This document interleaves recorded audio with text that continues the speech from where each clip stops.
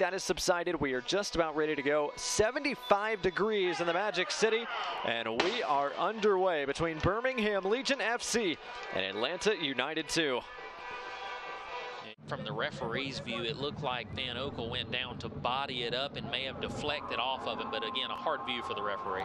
So a second straight corner, not a bad service this time either. Van Oekel with a huge save to punch it across. Kasim awaits support, cuts it inside. Back heel for Dean. Brett. Kasim off a deflection, off woodwork. Boy, such a good 1-2 punch player. I mean, he can just make 2 moves before you know he's made 1. And that's why he's so good, and that's why he's got so many goals this season. McFadden against James, trying to cut it back inside. McFadden with a shot, he puts it in. How about that? An absolute rocket from Aiden McFadden. Atlanta lead on the road. Corner right here, and there's nothing you can do about that. I mean, that Birmingham defense with Ryan James and Kavita, there's just nothing you can do about that. It'll be Neco Brett to take with a chance to equalize. Right under Rocco Rios Novo, it's 1-1. Woo!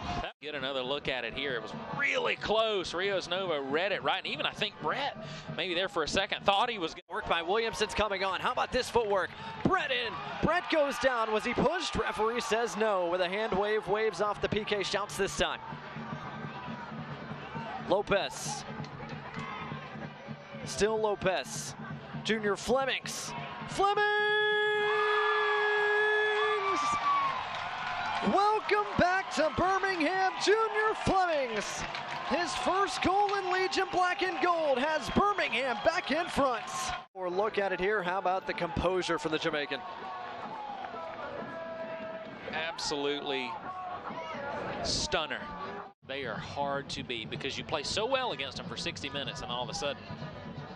Chance here, back post just wide. Oh, what an opportunity for Atlanta to equalize. The delivery from Wiley was excellent. How much time does Atlanta have left to try to find an equalizer?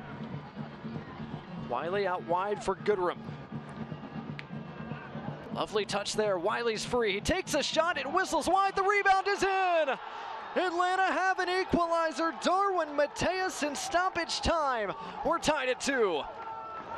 At it here, I mean, obviously the cross is everything on that play. Then the finish.